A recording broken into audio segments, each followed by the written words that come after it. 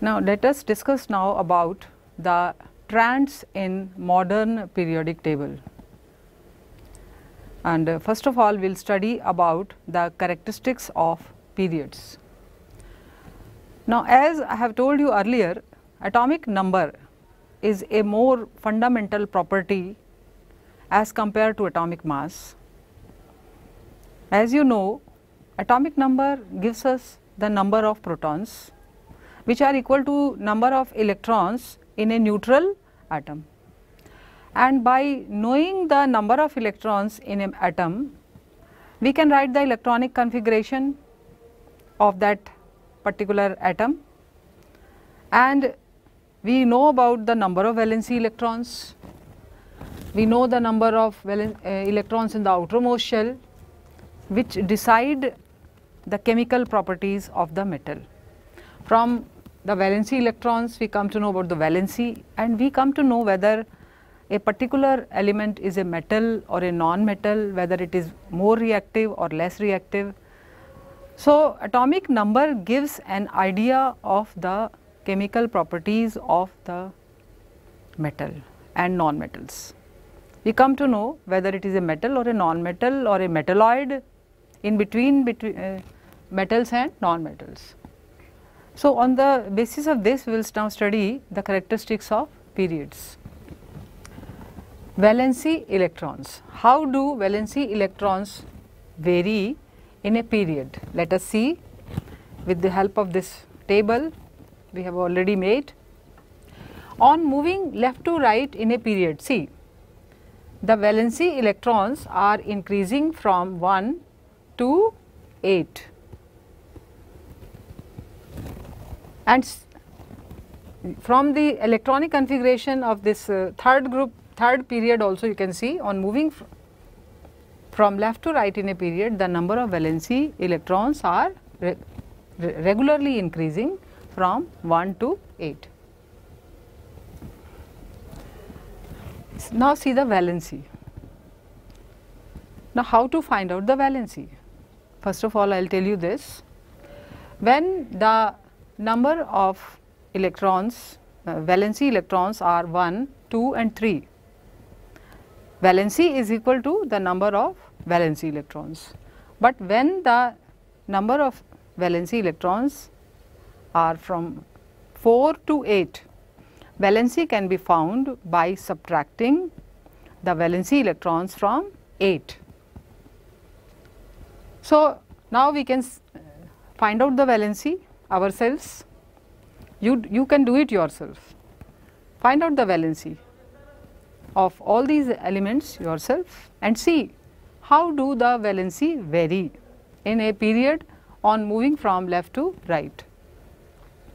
Now you will see yourself the valency of sodium. This is the third period, because as I have already told you, because it has 3 shells and number of period we can decide by the number of shells.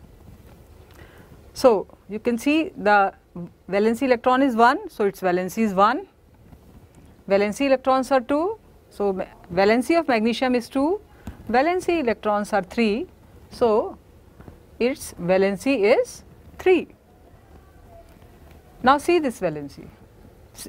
Valency of silicon is 4, 8 minus 4 is equal to 4, valency of phosphorus is 3, 8 minus 5 is 3, valency of sulfur is 2, 8 minus 6, valency of chlorine is 1, 8 minus 7 is 1, and valency of argon is 0, 8 minus 8 is 0. So now you can see yourself that valency of elements, how it is varying. On moving from left to right in a period, the valency of elements first of all increases from 1 to 4 and then it decreases to 0. So this is how the valency is varying in a period. Now let us see the atomic size. The atomic size refers to atomic radius in fact. Now let us see how does atomic size or atomic radius vary on moving from left to right in a period. Now, as we move from left to right in a period, you can see the number of electrons are added to the same shell.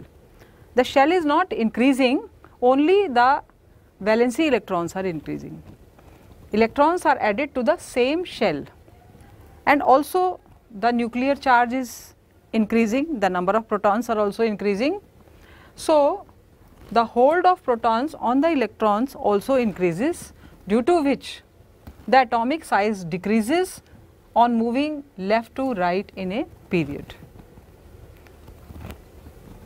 See the other characteristic, metallic character.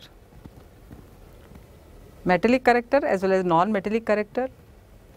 Also you should know metals are electropositive elements, because metals lose electrons readily and form positively charged ions. So, metals are called electropositive elements, and non-metallic character is the tendency to gain electrons to form negatively charged ions. So, non-metals are electronegative and metals are electropositive. So, we can say metallic character and electropositive character are same, and non-metallic and electronegative character are same. Now, let us see what happens by studying this table. In sodium, the valency electron is 1. Now, sodium will react by losing one electron, and it is easy to lose one electron. So, sodium is highly reactive, highly electropositive in nature. Mg, magnesium, has to lose 2 electrons to combine with the other elements. So, more energy is required to lose 2 electrons as compared to 1 electron, and similarly is the case of aluminum. Here it has to lose 3 electrons to form compounds. So, metallic character decreases on moving left to right in a period, and in the center silicon is a metalloid. It has metallic characters as well as non-metallic characters, and here comes non-metals. Here phosphorus will have to gain 3 electrons, which is a non-metallic character. It forms negatively charged ions. It is not easy to gain 3 electrons, then sulfur has to gain 2 electrons, little bit easier as compared to phosphorus, and chlorine will be highly non-metallic and highly electronegative in nature, because it has to gain only 1 electron to react. So, we can see non-metallic character or electronegative character increases on moving from left to right in a period. So, now we can combine them together.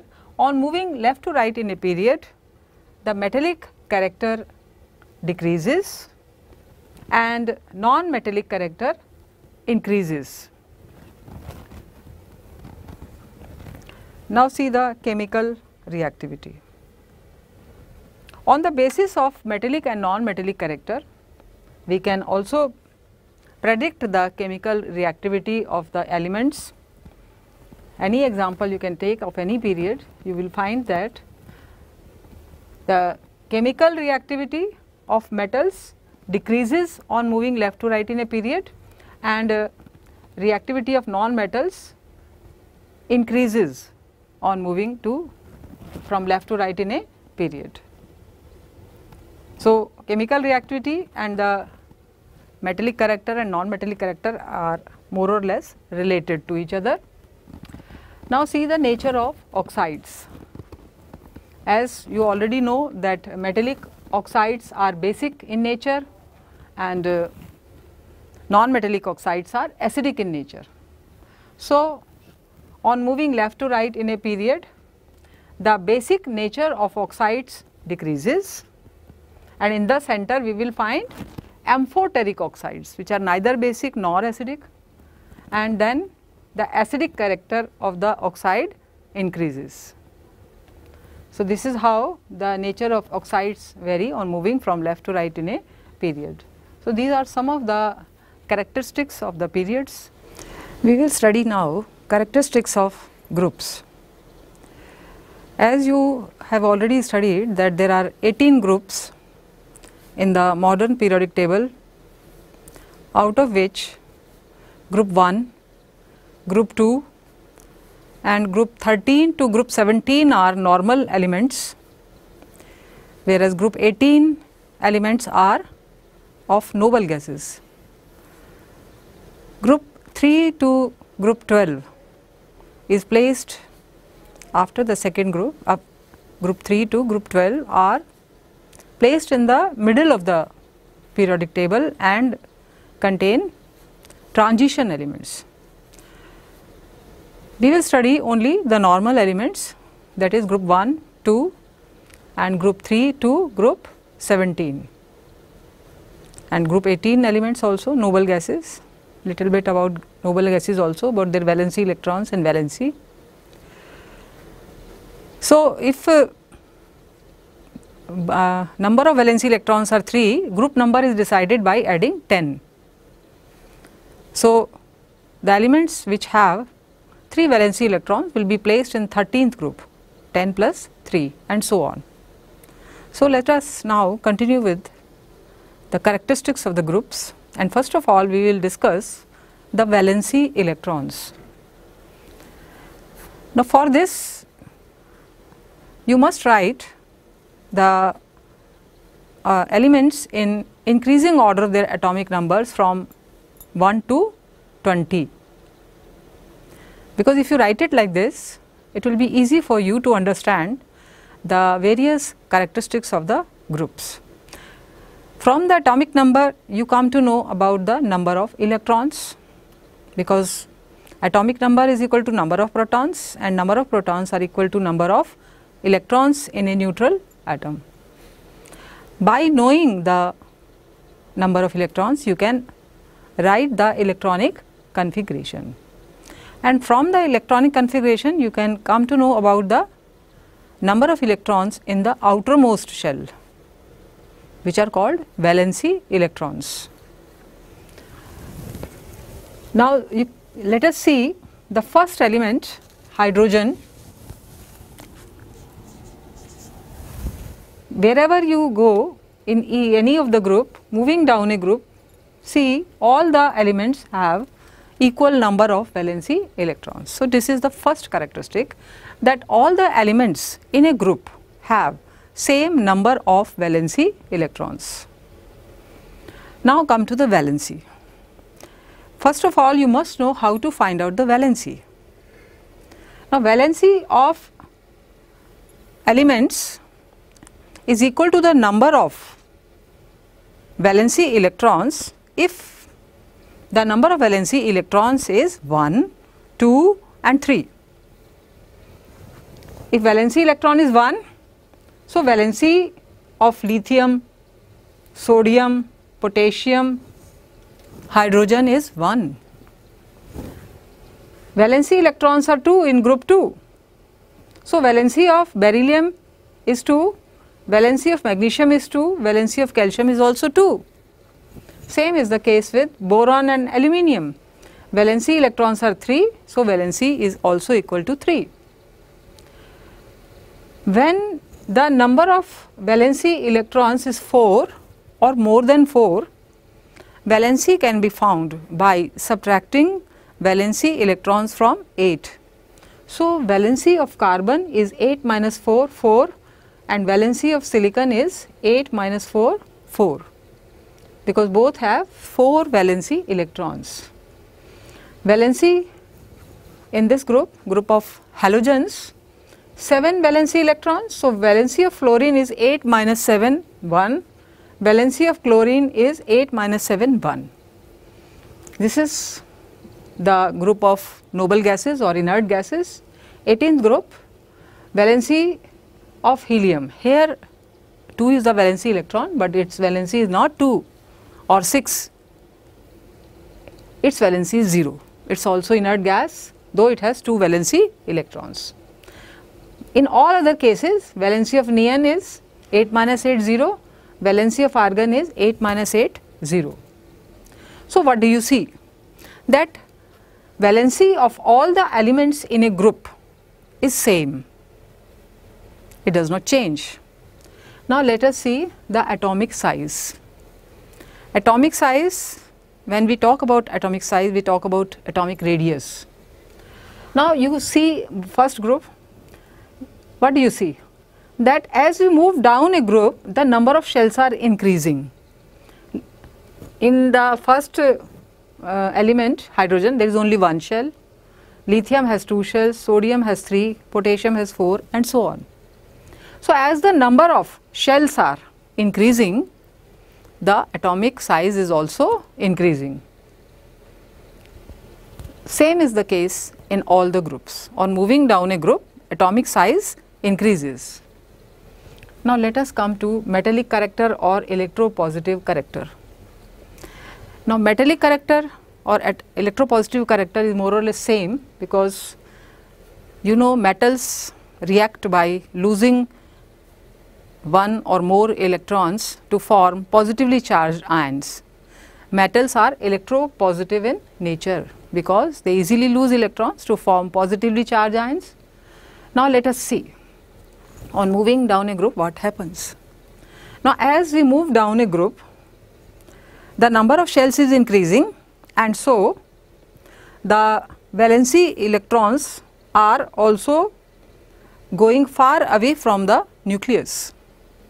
The distance between the nucleus and the valency electron is increasing as the number of shell is increasing. So hold of nucleus or protons present in the nucleus on the outgoing electron becomes less. So electron can easily be lost. So we can say that potassium has more tendency to lose electron easily as compared to sodium, right. So we can say same is the case with all the metals up to here, group 3, group 13, group 1, 2 and 13.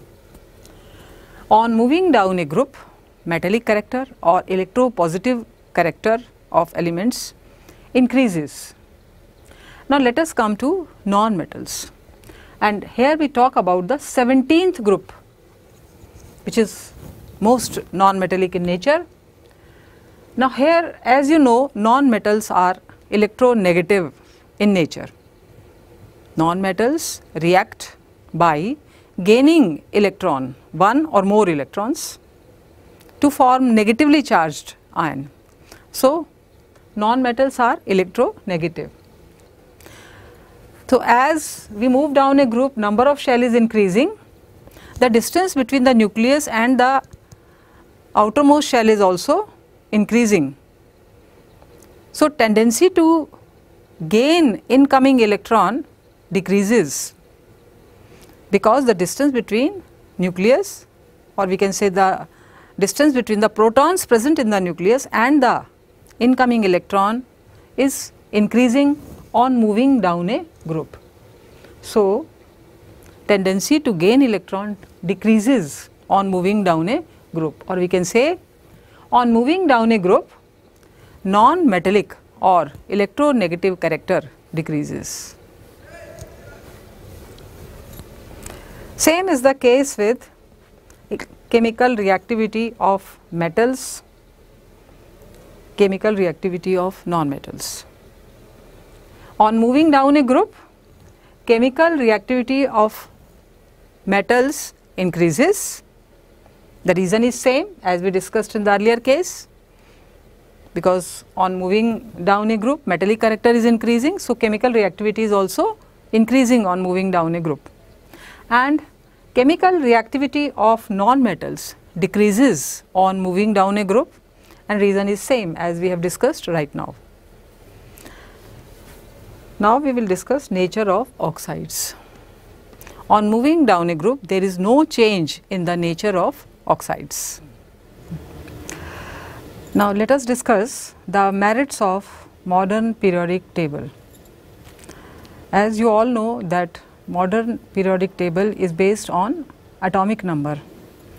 The elements known till now about 118 elements are arranged in increasing order of their atomic numbers, and atomic number is a more fundamental property on which the elements are arranged in the modern periodic table.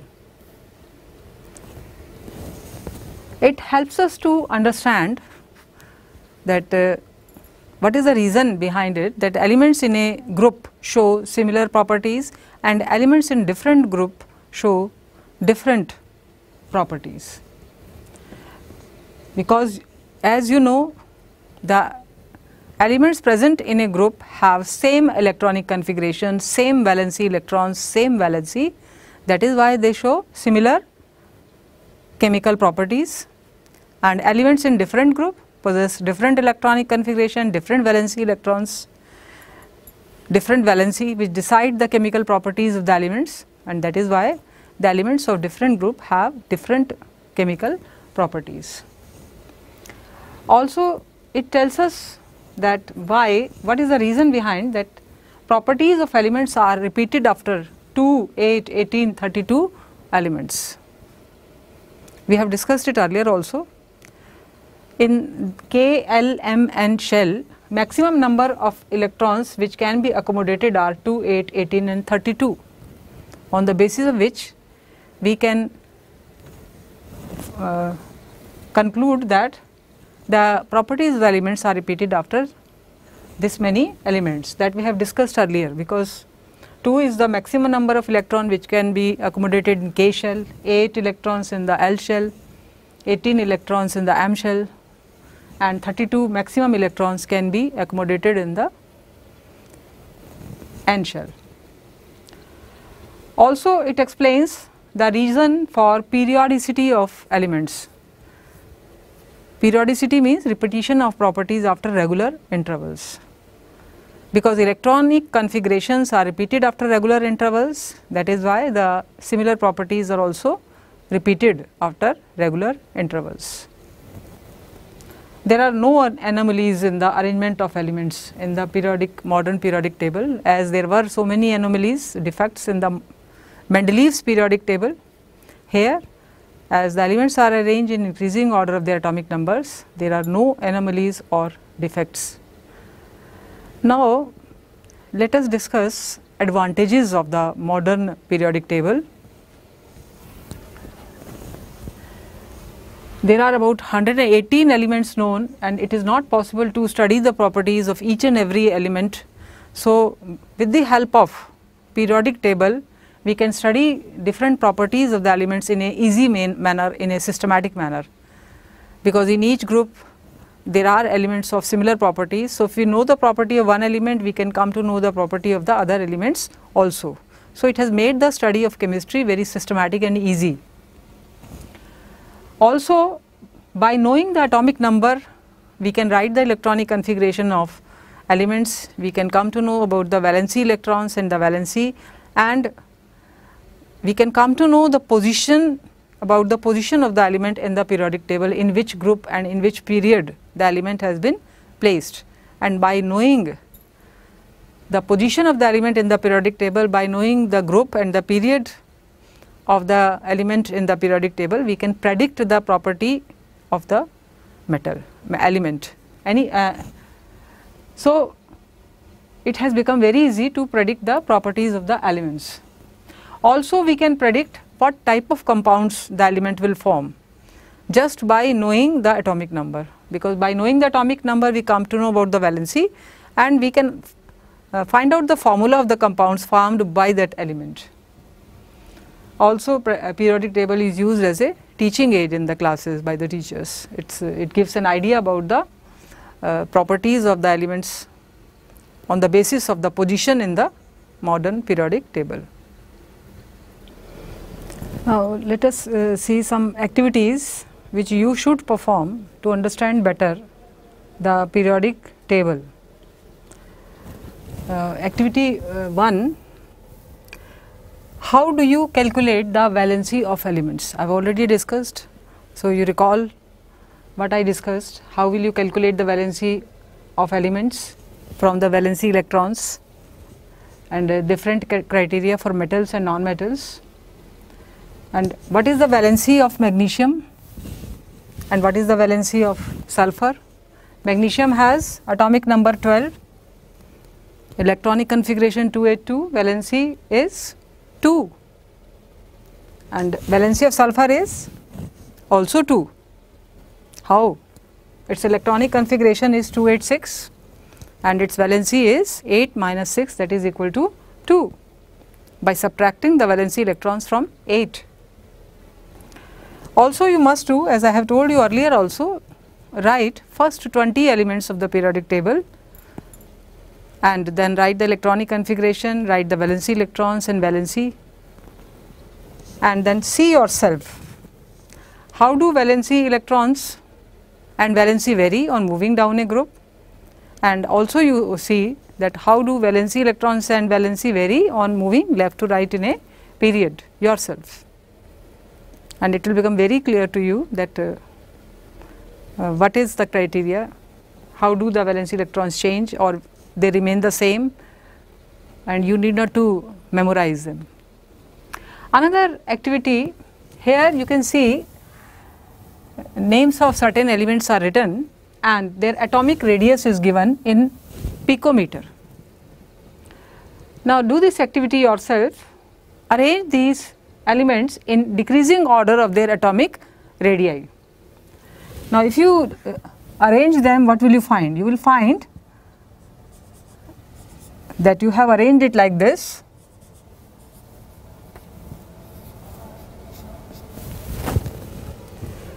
Now Li, lithium has got the maximum atomic radius and fluorine has got, fluorine is not given here, oxygen has got the minimum radius. How much? 66, and lithium has 152, beryllium has 111 and boron has 88, carbon 77 and 74. So this is the arrangement of elements in decreasing order of the atomic radii. What do you see? To which period these elements belong? So if you have remembered all the first 20 elements, you will immediately come to know that these are the elements of second period. So you can see how the atomic radii is varying. How does it vary on moving left to right in a period? Atomic radius decreases on moving left to right in a period, and the reason I have already told you, recall the reason yourself. Activity 3. Examine the elements of third period. Third period starts with sodium, Na, Mg, Al, Si, P, S, Cl, Ar, starting from 11,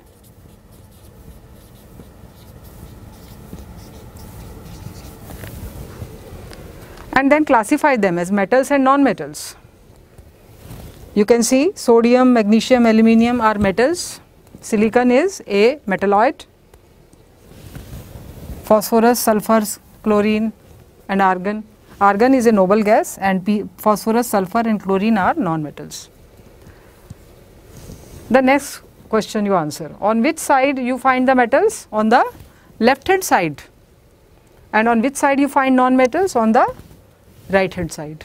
So perform this activity so that you come to know more about the periodic table and you need not to memorize. Let us perform another activity. How do you think the tendency to lose electrons change in a group?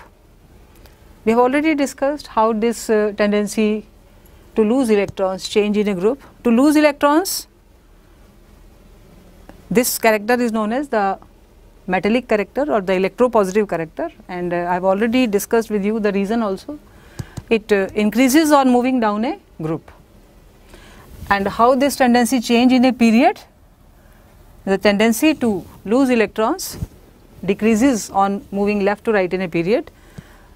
Find out the reason yourself. Another activity, how would the tendency to gain electrons change on moving down in a group? Immediately the answer should come to your mind. How does it change? Because you know the atomic number, electronic configuration. On moving down a group, as the number of shell is increasing, the tendency to gain electrons is decreasing. That is, the non-metallic character or the electronegative character of the elements is decreasing on moving down a group. And how would the tendency to gain electrons change on moving left to right in a period? This also I have discussed earlier. The tendency to gain electrons is increasing on moving left to right in a period. So, do this activity yourself and try to learn more about the periodic table